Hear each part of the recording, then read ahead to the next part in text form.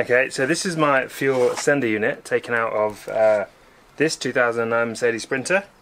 I want to fit one of these diesel heaters, and the standard fuel pump and swell pot in a Sprinter comes fitted with this extra fitting, which is actually for a Mercedes cab heater, and this is called a KL1 fitting.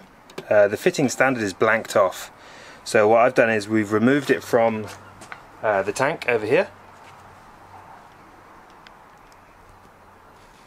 and that just sits in. You have to pop a few bolts off. I'll go over that a little bit later. And we've removed the sender and with the fuel pump and everything in it here. What you have to do is you have to fit this fuel line to the underside. I've just used a bit of Nautilus marine fuel line, and it has got these springs on it, so it's pushed very to the bottom of the tank. It stops it from jogging around. So I just want to push it all the way to the bottom and make sure that your fuel line doesn't get dropped out on the bottom, because it can seal itself. Mine sits about ½ inch away from the bottom, which I'm perfectly happy with. I don't want to go all the way bottom so it can drain all the fuel. The next thing you have to do is you have to drill this throat. It is sealed off as factory if you don't want to use it. And the way I did that, it's just a 4mm drill, and I've used a piece of, again, the same fuel line as a depth gauge. So all I want to do is put that over the top of the drill, and I want to have a look to see how deep I want it. And all that we want to really be doing is going about halfway down through the middle of the channel. So I've measured this, which fits perfectly to there, and there's a very little amount of plastic in there. When I've just done this, the small amount of plastic that came out, see the swells that come out of the drill, and then just to test it, all I've done is blown into the end of this Nautilus fuel line, and I can feel air coming out. These heaters use a very small amount of fuel, so you haven't got to have a huge amount of fuel restriction there. That's fine. The only very other thing you have to do is fit this to the outside point. So usually they've got Mercedes style clip-on fittings which fit onto here, but we're just going to use one of these, slot it over this barbed end, and that will feed your heater. Simple and easy, using all the factory pieces. Done. Okay, so this is what the final setup looks like. The last 6 inches of rubber hose is attached to this fitting, then it attaches to this clear hose just with a couple of hose clips.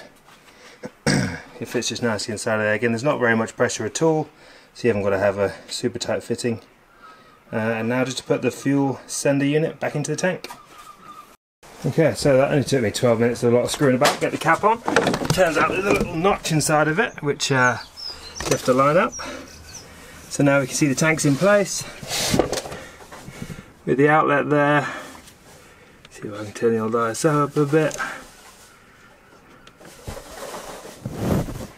And yeah, so it's got to fit the other two fittings, which are for the van. Refit the fuel sender, and as you can see here, I've just tried sucking on it with my mouth, and there is diesel coming out. So we're good to go for our diesel heater. Job's a good one. Okay, so to pull the tank out of the Sprinter, you have to undo these 4 bolts and remove this piece of plastic trim, and then just above the fuel filler neck you'll see that there's a bolt in here, and that lets the filler neck be free. And then also down underneath here there are 4 bolts holding the straps in. It's just a strap at the back and a strap at the front, which is what holds the fuel tank in. What I did is put a car jack underneath it with a piece of wood, slowly lowered it down. Once you get it down about 6 inches, you can then access the breather at the back. You can just pop the breather off, it comes off by hand. And at the front you can take the fuel feed and the fuel return and the fuel sender unit clip off. And then I dropped it all the way down. And then when I dropped it all the way down, I spun it around the filler neck, so as it was next to the side of the van, and managed to work on it like that. And the same goes for refitting. Push the tank back up using the jack, 4 bolts. That ring pops on. Yep.